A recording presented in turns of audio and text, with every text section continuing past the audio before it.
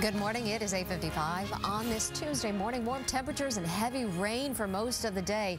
I'm Mary. Calvi, the forecast in a moment. But first, Metro North service is back to normal at Grand Central Terminal this morning after yesterday's power failure. A pipe burst, plunging the lower level into darkness along with the main corridor to Lexington Avenue. The power failure also forced the closure of all 100 retail shops and restaurants on the lower level. Again, power is now restored and service is back to normal. A double shooting in Brooklyn has left one person dead and another hospitalized. Police say neighbors heard gunshots shortly before 7 last night outside of a home on East 56th Street in East Flatbush.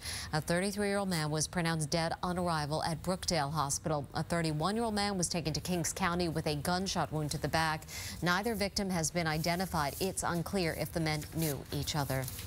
The price tag for the complete overhaul at LaGuardia Airport is rising. According to the Wall Street Journal, the price tag is now around $4.2 billion. The new number comes after design changes and new costs related to replacement of the airport's central terminal. Governor Cuomo has been pushing for the makeover. LaGuardia is often rated as one of the nation's worst airports for overcrowding and other problems. 8:56, get a check on your weather. Here's John. Tell you what, we've got drops in the city. You can see it right there. The rain is coming down. It is light rain right now, but again, a reminder, take the rain gear, keep it handy. Wind out of the south to 25 miles an hour, so we're up to 52. 52 skidoo for you. Look at even 51 in Sparta. It's 44 degrees warmer than it was this time yesterday in Sparta. I mean, a big warm-up. Just part of the dynamic weather we're dealing with. A little bit more rain through Passaic into the city and parts of Staten Island, Brooklyn, Middlesex, Monmouth County as well. Heavier rain to the south. It fills in later today with the wind. Don't forget, coastal flooding,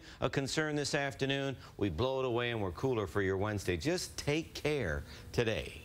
All right, John, thanks so much. Our next newscast is at noon. We're always on at cbsnewyork.com. I'm Mary Calvi. Have a great day. This portion of